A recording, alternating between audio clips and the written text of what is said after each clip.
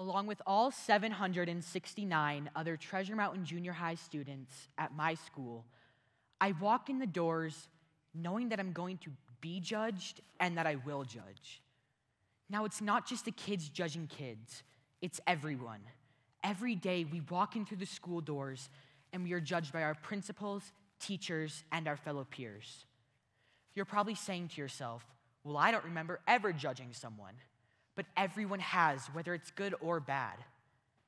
And the stuff that is said about us that we may be ashamed of hurts the most.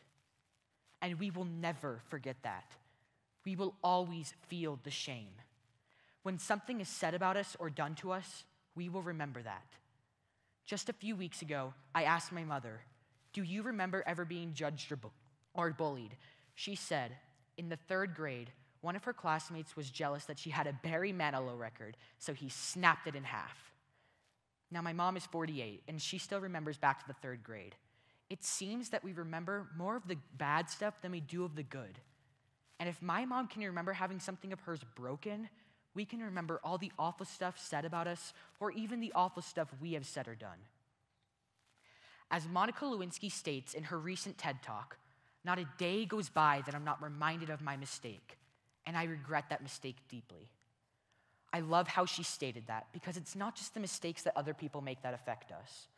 Like Lewinsky, we make mistakes, and we don't need anyone else to remind us of those mistakes. Lewinsky judged herself and her mistake more harshly than anyone else could, but was reminded of it over and over and over, which made it 10 times worse. In school, we judge and stereotype people.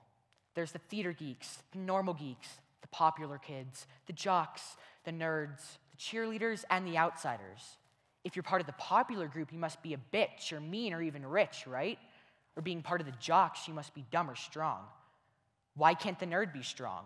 Why is it that we make these assumptions about certain people?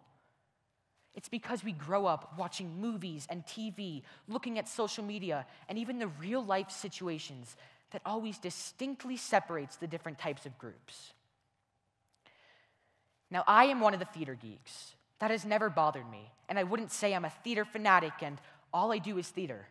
But being part of the theater geeks as a guy, I was always being called girly or feminine or even gay in middle school. Now, that shouldn't be shaming, but it was. Because at this age, everything we hear must be true, right? No, it was shaming because I thought to myself, why are people using that as an insult? I asked myself, shouldn't I be proud of who I am? Shouldn't everyone be proud of who they are? We should be, but we aren't, because what we are is judged. Our parents tell us, during this time you are finding yourselves, but how are we supposed to find ourselves when what we have found inside ourselves is being judged? Why are we not allowed to be proud of ourselves? Is there something wrong with pride? But see, we need to feel pride, because if we can't be happy with ourselves now, it's just going to be so much harder to be happy with ourselves when we are older. If you've ever judged someone about being fat, this is the effect you may have had on them. About 40% of all teens called fat said they missed meals to get thinner, and 17% said they had been on a diet since the age of 12 or younger.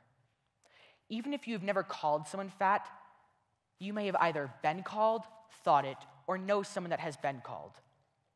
If you were judged or bullied severely when in middle school, here are a few of the things you may have experienced during the event. In the short term, anger, depression, anxiety, increased illness, lower grades than non-bullied peers, and suicidal thoughts and feelings. Those are just a few examples of how the effects of judging and bullying and how they can impact certain people.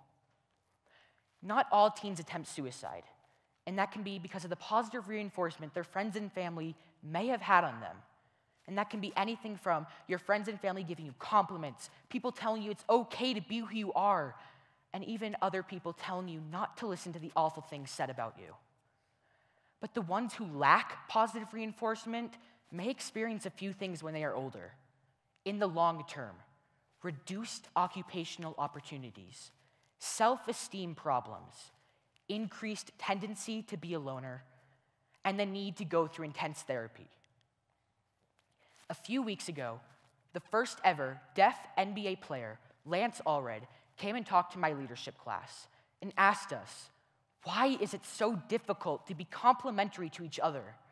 It is so much easier to think of the good in someone than to rather think of the bad, because all the bad is going to do is get you in an upset mood. But if you think of the good, you'll be so much happier. Now think, just one last time, do you regret shaming that little kid in middle school? Thank you.